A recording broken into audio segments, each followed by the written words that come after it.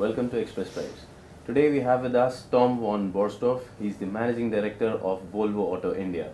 And recently Volvo has been in the news for a lot of positive things, and today we are here with him to discuss what's the future roadmap for the company. So Tom, thank you for giving us time today. Thank you, welcome Arpit, and thanks for joining us today. Thank you so much. And well, there's been a lot of action happening on the front for Volvo recently in India. And there was this big announcement of Volvo coming up with a new plant finally after all these years. So what we would like to understand first is, when was this firmed up? I mean, when was this plan really firmed up, and what was the idea behind setting up the plant here? Well, first of all, it's like you said, it's been up for a long time, and finally we have been able to announce that we are actually setting up a plant, and which is really a happy moment for us, because I think that for, let's say, the last decade probably, we've known that competition has been setting up plants in India, and of course we follow competition, see what's happening in the automotive world, and look at different business cases, how we should operate in India. I think that we've been here since 2007 with maybe the bigger volume growth now in just the last few years. Right. So I think we've looked at setting up plants and looking at scenarios already for some years, and for different reasons we haven't done it yet, but now felt like a good time to do it. And I think the main reasons are that the Indian economy looks very stable now. There's a good 7+% in GDP growth year over year for quite some years.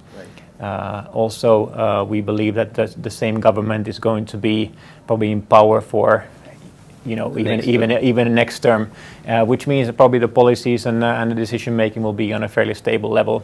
Right. And maybe even more importantly is that we see that our sales have been developing very well now in the last few years. We've had double-digit growth now for a few years in a row, and we really see that our products are now speaking to the customers. We have an expanding network. And we see that, you know, now is a good time to invest in the market and really take that final step for further growth. Based on what we know about the plant right now, Volvo XC90 is going to be the first car that will roll out of the plant. By when is that expected? So we basically said that by the end of this year we would be ready to roll out the first car, and that means in the last quarter of this year we should see the first cars coming out. So later this year. Is there a particular investment capacity number that you have, the investment number for the plant? Well, we haven't announced any specific number how much cars we actually can produce, but what I've said is that we aim for doubling our segment shares in India by 2020. Okay. So we would roughly have a 10% segment share in 2020. Okay. Which, depending on what the car market is going to be at that point in time, will be a number of thousand cars. And what we've sort of have as a capacity plan is that we will be able to meet that doubling of the segment share with this investment into this plant.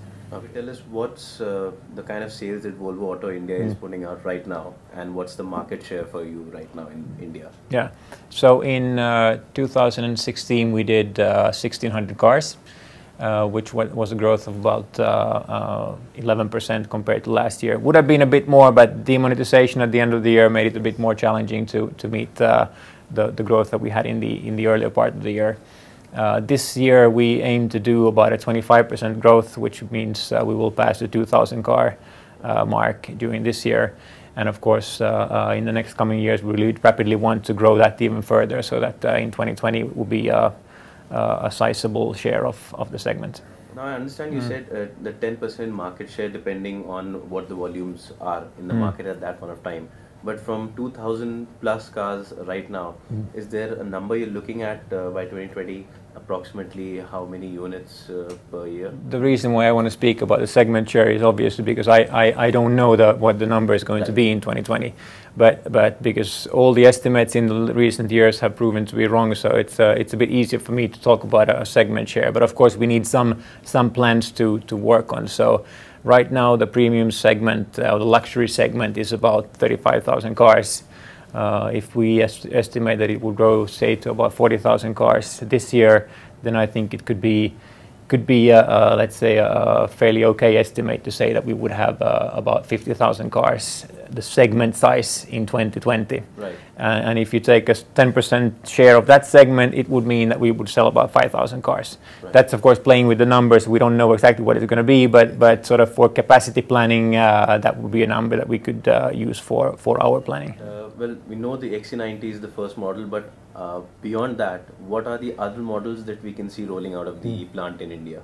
Well, so far we've only decided on the XC90, so my answer is going to be a bit boring, and I'll say that we're planning for what's to come after that, and right now we're only announcing that the XC90 is going to be built there. Recently, you also introduced the Polestar brand in India, and Polestar is a brand known for performance, and that for the first time Volvo comes at par in terms of in the performance game with your German competitors.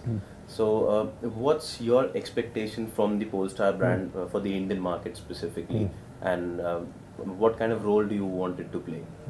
Well, when I look at our portfolio, we're very known for our SUVs. We have a new luxury sedan, we have a hatchback. What we have been missing so far in the Indian market is the niche segment of luxury performance cars. Right. So we basically, first of all, wanted to have a chance for people who want to buy a Volvo and people who want to buy a performance car to be able to finally do that and buy an S60 Polestar. So of course we wanted to have our segment complete in all the segments where we operate. And I think that there's a big demand and a desire for performance also in India, like elsewhere in the world. And I think the S60 Polestar is really a good package for customers in India, where you have a car that goes from 0 to 100 kilometers per hour in 4.7 seconds, and really has a high performance capability. At the same time, as I also think it's a car that you can use both on track and off track. And that's why I felt that we have had a big demand from our dealers, saying that there's a big demand from customers that we want Polestar cars into India, and of course we want to fulfill the dealers' wishes as well, and decided to bring that in. And now of course we're just in the early phases, but we've had a good buzz around the product so far, and I hope it will be successful as well. Is there a number in terms of how many bookings you've got for the car up till now? Or how many you have already sold? Yeah, I don't have an exact booking number, but we only got 30 cars to India. We have a fairly aggressive price on the car, yes. Which I think will prove that but we have to start negotiating with the plant about trying to get some additional capacity to India, because right now it's been a very successful car around the world. And probably the next step is start negotiating how to get more of those cars to India. So it looks very promising for the time being. You were one of the first manufacturers to get a plug-in hybrid into the country. And so what's your take on the government's policy regarding hybrid and electric vehicles? Well, first of all, I think that the main policy that the government has, which is to introduce the BS6 by 2020, that's I think a really good policy, because we really need to have a solid policy that the cars that are driving on the roads of India are compliant when it comes to pollution. I think BS6 is really good to make sure that any car being sold fulfill these basic demands. So that's maybe one important thing.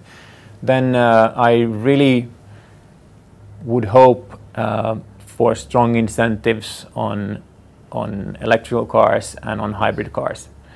There still will be a number of years before we go fully electrical, or for many of the local and many of the international brands, and I would really hope to see that that we have strong incentives in taxation, GST, road tax, registration tax, maybe fuels on also for hybrid cars and for electrical cars.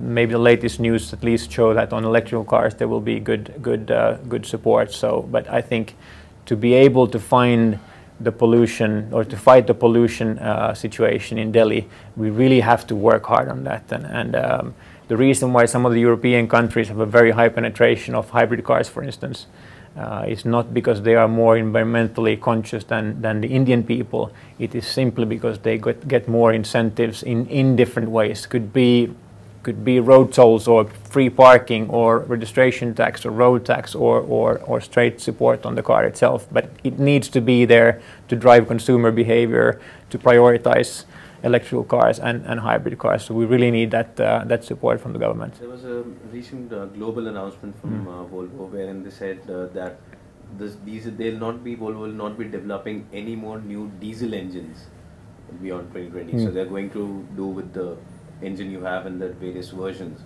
which means electric is the future for Volvo. Yeah, I think the statement from our CEO was maybe slightly abused and maybe made a bit more aggressive than intended to, but I think it doesn't mean that we stop selling diesel cars, but more that we see that the future is more towards electrification. And what we have in the pipeline now is we have the XC90 T8 plug-in hybrid on sale in India as the first SUV actually, which was launched here. And what I want to do is to bring in electrification all our car lines, which we will have on our coming car lines. All of them will have electrification, so plug-in hybrids. And I want to bring all of those to India as quickly as possible, but of course provides that there is a system incentive set up that makes it possible for consumers to be able to buy them. And in 2019 we will launch our first fully electrical car, and of course we want to have that in India as soon as possible as well. So as a company we have a vision that by 2025 we want to have sold 1 million electrified Volvos worldwide. And I really hope that as many of those 1 million cars would have been sold and delivered to Indian consumers. There's a lot of action happening from Volvo in the world of autonomous driving. And again, there's also this commitment from Volvo of no deaths in their cars. So from an Indian perspective, how do you see this turning out? Because autonomous driving technology has a lot of challenges in India. I mean, there are too many variables that the computer needs to figure it out. So that commitment, do you think it will stand at the same time in India as well when it's rolled out globally? So that's really a good question. People usually smile at me when we talk about autonomous driving, and they've asked me, have I been on a Monday morning in Dwalakwan in Delhi driving, and do I think that you can use autonomous driving in that particular area, for instance? And of course, I see challenges in some areas. For instance, road marking is an important part of how our systems work. If the road marking isn't there, then there's some parameters that are not maybe functioning in the perfect way. But to me, it's actually, I think autonomous driving is very important for India, and maybe not only because of the autonomous driving itself, but if I take an example, that one of the main things in autonomous driving is the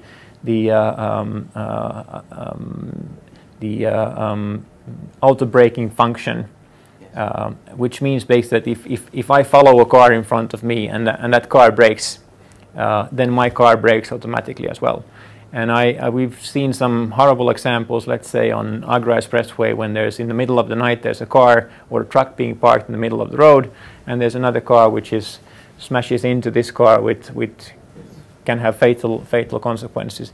This technology, which we have, which is sort of making it possible to have autonomous driving, are safety features which we really badly need in India very much. And so in my opinion, autonomous driving is definitely something we want to push in India, and not the least for the safety features. So we really want to push that, and the company has a vision that by 2020 nobody should get killed or seriously injured in a new Volvo car, and I think that's probably one of the reasons why we, as the first car company in India, started to sell cars with radar-based safety features, which enable these automatic braking functions, for instance. You're talking about safety and the automatic braking functions.